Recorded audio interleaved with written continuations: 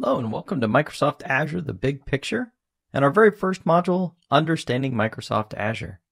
And I'm here to help you understand all the different pieces of Microsoft Azure and how they can help you build solutions and build your business. Feel free to reach out to me on Twitter if you've got questions or just want to interact about the course or other things around Azure.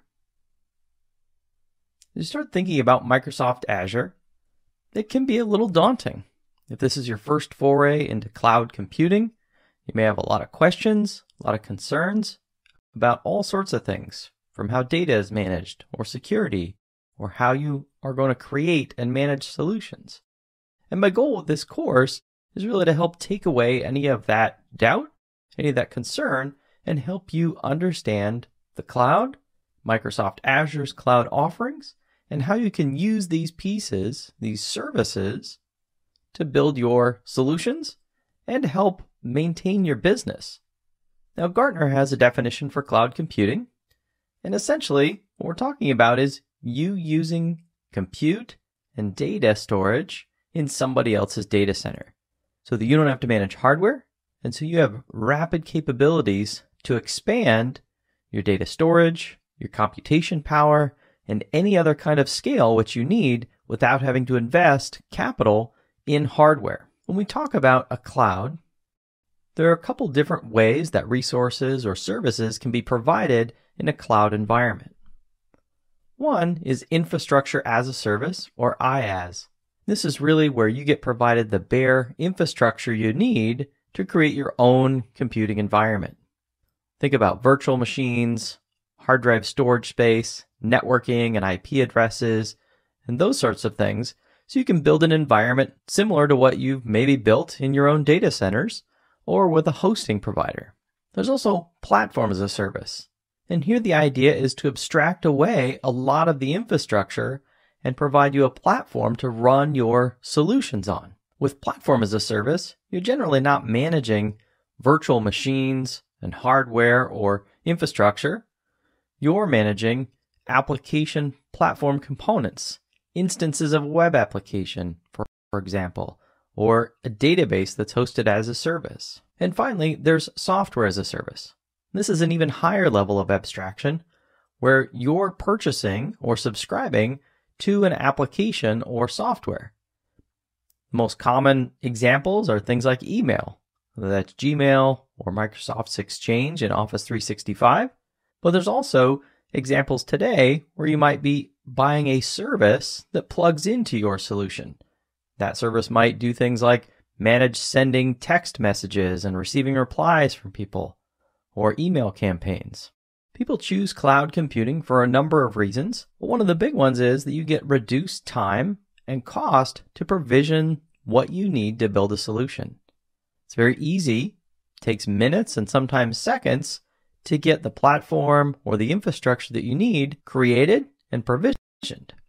And because you only pay for what you use, it also ends up costing a lot less in almost all cases than if you went out and bought hardware and installed it in your data center. You also get greater flexibility for scale and deployment. There's a variety of different models that we'll see and talk about around how you can deploy your application code, and they come with different trade-offs in terms of the way that you scale the application and the options that you have, as well as the way you package and deploy your applications. So there's a lot of variety, and one of those is pretty much guaranteed to work for you. As I mentioned, you pay for what you use in a cloud computing environment. As opposed to having to pre-buy hardware and software, you pay as you go, and you often pay on a consumption basis. You're storing more data, you're going to pay a little more. You're not actually processing overnight. In a lot of cases, that means you won't be getting charged because you're not using up resources in the data center. So you get a lower overall total cost of ownership with a cloud-based solution. And finally, cloud computing offers new solutions that would be very difficult to do in your own environment. Sometimes that's related to the massive scale that's required, and just the sheer cost and work required to build that kind of environment is difficult. but there are also benefits to solutions hosted out on the internet or in the cloud that can update and interact in a much more timely manner, and that can take advantage of all the other services within the cloud provider as foundational components to create very unique and powerful solutions.